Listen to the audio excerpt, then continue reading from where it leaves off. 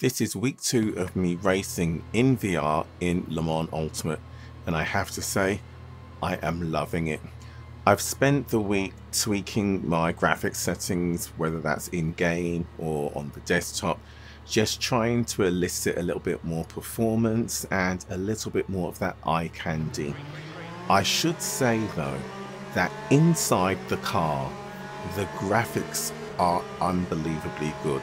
They're possibly as good as, if not better than what you have in Automobilista 2. That's inside the car. That Alcantara dash looks like you could reach out and stroke it. Outside the car, I'm still working hard to try and get a visual experience that is really pristine. I have to say though, I've spent the week watching a lot of iRacing on YouTube and Twitch, and the more I watch that, the more I appreciate that maybe I've done Le Mans Ultimate dirty, because compared to iRacing, even in this interim VR state, it definitely looks better. Well, the colors look better, they're less flat. But anyway, back to this week's racing. Last week it was Portimao in the Algarve. This week it is Sebring, and I was struggling. The first 3 or 4 races that I tried, for some reason I was a second, 2 seconds, maybe even 3 seconds at some points off the pace. I just couldn't understand it. In a straight line, cars were just driving away from me, and I was starting to feel, well, frustrated, because you see, Sebring has always been one of those tracks that I have excelled at. Now when I say excelled, I don't mean as an alien, I mean as a normal racer. It's a track where I would say I could get into the top 5% and race comfortably. However, that wasn't happening. At first I put it down to having a cold, maybe my head was foggy, maybe my reflexes were off. Maybe that's what it was, but I just couldn't get comfortable. I couldn't get the pace, and so I started overdriving. I tried adjusting my brake balance, maybe I wasn't trail braking well enough, and it was at that point that a light bulb came on in my head. I thought, why are the cars driving away from me in a straight line? So, even though I was perfectly fine last week at the Algarve, I went and had a look in the Fanatec game controller on my desktop, and wouldn't you know it, I had 3% trail braking permanently applied because my dead zone has slipped. Once I reset it, went back into the game, all of a sudden I found those 2 to 2.5 seconds, and as you can see in this race, got right on the pace. And with that distraction out of the way, I was able to give Le Mans Ultimate in VR another assessment. Last week I was running 25 Hz as an experiment. There, I said I'd say it one more time. This week I've changed it back to my default 60 Hz. That's in game. What I've also done, and I don't think it's making any difference, I really don't think it's paying any attention to it, is I've gone into my settings INI file and I've tried to manually set it to 75 Hz, which is what I'm running the BigScreen Beyond VR headset at. Again, I don't think that Le Mans Ultimate is paying any attention to that, but you know, placebos. I'm still getting stutters, I can't get rid of those. I'm assuming that they will, well, I'm hoping that they will go once we get the official VR release. That is, as long as the drama going on with Motorsports Games and Studio 397 being caught up in that doesn't cause us to have any delays with updates and releases for Le Mans Ultimate. Anyway, let's not talk about that. So I'm still getting stutters. However, Sebring must be the bumpiest circuit I've ever driven on in any sim. Now I know that ACC is bumpy, but seriously, I don't know what it's like in 2D for you 2D racers. but in VR, it's almost like we're in one of the porpoising 2024 Formula 1 cars. So some of the stuttering gets lost in the car bouncing across the circuit. I'm going to have to do a Le Mans Ultimate versus ACC versus Automobilista 2, or maybe just a Le Mans Ultimate versus Automobilista 2, so we can compare the LMDHs and the hypercars and see what the circuits and cars look like across the two sims. Again, the more time I spend in the VR in Le Mans Ultimate, the more it's growing on me. Again, it's not perfect, it still needs tweaking. Graphically, as I said, in VR, inside the car, it is amazing, it's beautiful. Outside the car, it's still a little bit lacking. However, again, watching iRacing, I have to take it back a notch and say that perhaps Le Mans Ultimate outside the window isn't as bad as it perhaps looked to me last week. That was because I had recency bias, because I've spent the last few months in ACC with its Unreal 4 engine, and even though that has issues in VR, it's still a beautiful sight to behold. When you consider that the other sim I've spent most of my time in is Assetto Corsa with the custom shaders patch, which just looks pristine in VR, it's therefore not really surprising that compared to those benchmarks, Le Mans Ultimate in an unfinished iteration of virtual reality doesn't look as good. So, because the racing is so good in Le Mans Ultimate, because the tactile feedback is so intuitive, allowing you to push the car to the edge and, as you can see, race hard, the visual element of Le Mans Ultimate in VR kind of takes a back seat. I'm not that bothered about it. The fact I can get into the game, it doesn't make my eyes bleed, as I said in last week's video. It may have its stutters, but the racing is unbelievably good. Now, when I say unbelievably good, I'm not saying that the caliber of racers is unbelievably good across the board, but when you get into a lobby with good racers who don't run you off the track, who are somewhat patient, you can have some of the best racing online. Well, let's just leave it there. Punctuate it. Some of the best racing online. This race that you're currently watching is, I think, my 5th race of the weekend, and it was the best. The race after this is the one that I actually won, and it's the race where my safety rating finally went from bronze to silver, allowing me to now jump into the hypercars in the weekly races and to participate in the special events. However, this race is the one where I had the biggest smile on my face once I crossed the finish line and took the checkered flag. So let me shut up, let you sit back, enjoy the action.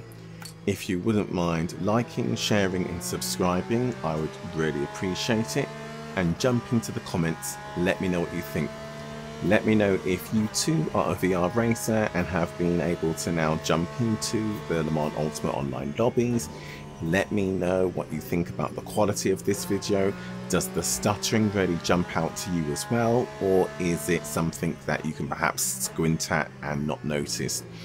Let me know what you'd like to see in the next video as well. Do you want to see more of the daily races? Perhaps I should jump into the hypercars, or perhaps I should do some offline and see what that looks like with a full grid of cars.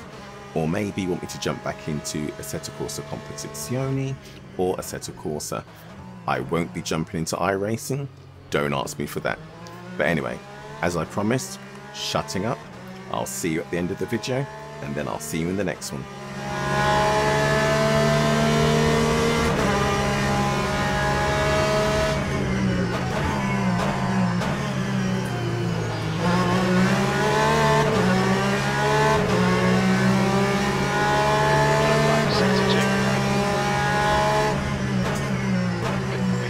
David has stacked it. Green flag sector 2.